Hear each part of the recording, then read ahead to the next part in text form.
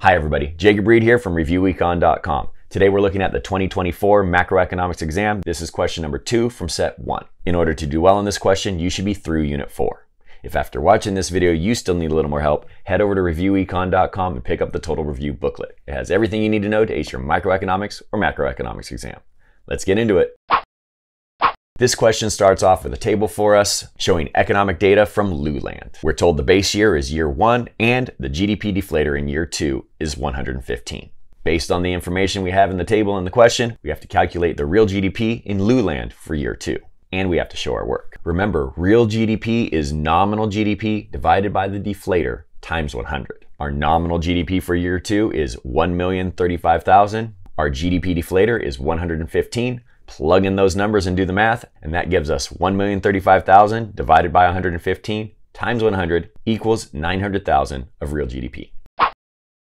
For part B, we are asked how the change in real GDP from year 1 to year 2 affects the demand for money and the nominal interest rates in Luland. Remember, the demand for money has 2 components. The first is the asset demand for money. That's the desire to hold your wealth as money. The second part of the demand for money comes from the transaction demand. That comes from the real GDP and the price level. The question here tells us to focus on the real GDP, and as you can see in the table, year 1 was 800,000 and we just calculated year 2 is 900,000. So real GDP increased. That will increase demand. And when demand in the money market increases, that's going to increase the nominal interest rate as well. So that brings us to our answer here. Demand will increase and the nominal interest rate will increase as well.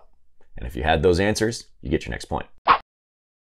For part C, we are asked if the standard of living for the average citizen in Luland increased, decreased, or remained the same from year 1 to year 2. And we have to explain using numbers. The best way to determine standard of living in an economy is real GDP per capita. In order to calculate per capita real GDP, you're going to take the real GDP and divide it by the population. So when we plug in those numbers and do the math, for year 1, we have 800 per capita real GDP, and for year 2, we have 750 per capita real GDP. Since the per capita real GDP decreased from year 1 to year 2, that leads us to our answer here, decrease, because the per capita real GDP was 800 in year 1 and 750 in year 2.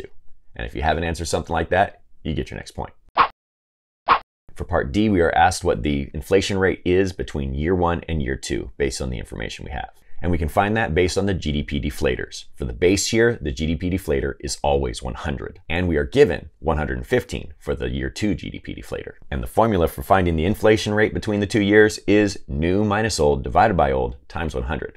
Now we're going to plug in the numbers and do the math. 115 minus 100 divided by 100 times 100 gives us 15%.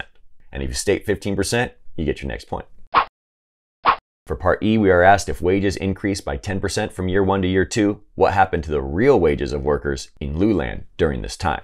And we have to explain. Remember, the difference between nominal and real is inflation. So the percentage change in nominal minus inflation will approximately equal the percentage change of real. That tells us that if the inflation rate is greater than the percentage change of nominal, then real decreased. So that leads us to our answer here, decrease, because nominal wages increased by less than the amount of inflation.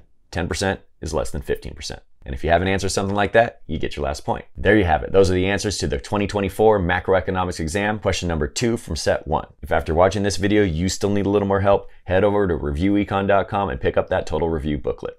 That's it for now. I'll see you all next time.